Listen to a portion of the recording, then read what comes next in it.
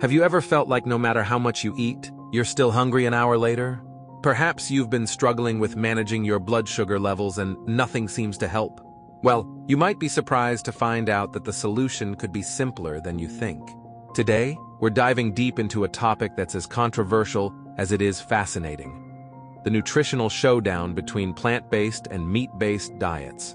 Why is this important, you ask? Stick around to find out how what you eat could be the key to solving a multitude of health concerns, from satiety to blood sugar management.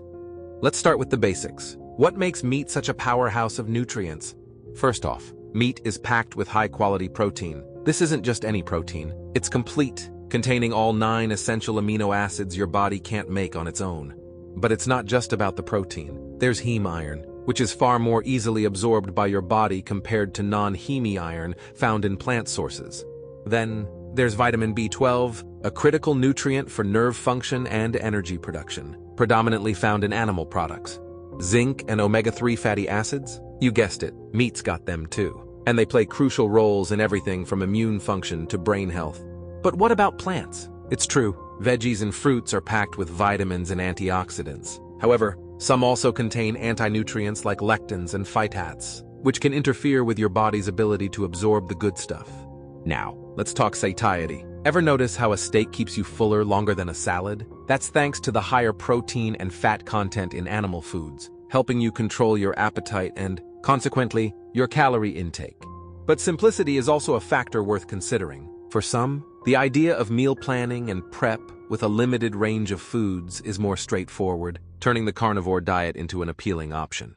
Digestive health is another area where a meat-centric diet shines for some. By eliminating plant-based foods and their potential irritants, including gluten, lectins, oxalates, salicylates, solanine, and others, many have reported experiencing relief from digestive issues and autoimmune symptoms. Concerned about blood sugar spikes? A low-carb approach focusing on animal products might stabilize those levels, thanks to reduced carbohydrate intake. And it doesn't stop there. The anti-inflammatory effects reported by many on a carnivore diet could be related to the exclusion of plant compounds that may trigger immune responses. Speaking of weight loss, the high protein and fat content of meat not only helps with satiety, but can also kickstart fat loss, especially beneficial for those dealing with metabolic concerns. Picture this. Sarah, once struggling with fluctuating energy levels and constant hunger, switched to a diet focusing on nutrient-dense meats. The change? More energy, less snacking, and a happier gut.